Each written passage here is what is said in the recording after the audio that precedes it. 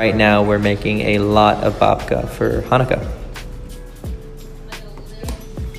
Babka is a yeasted coffee cake that is typically chocolate or cinnamon. It's a cake that I remember eating as a child with my grandparents in the Jewish delis in Delray Beach and South Florida. Craftsmanship, it's not so much about me expressing myself through one-of-a-kind creations.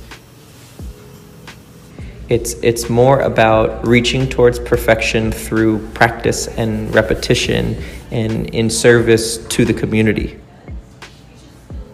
We make this babka every day, mixing, filling, braiding, proofing, baking, and each day we're trying to get that perfect creamy honeycomb crumb with the perfect balance of crispy, crunchy crust. Then poof, it's gone. Someone buys it and hopefully they enjoy it. And we start the whole process over again the next day. I tried on a lot of hats before arriving here.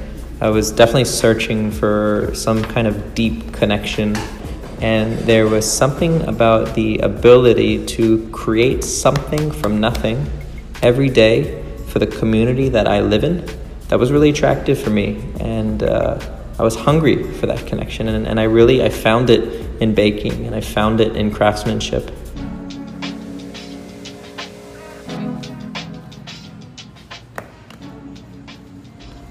Hanukkah for me is a wild combination of working at the bakery, and it's a really fun, festive time of year that I really enjoy with my family.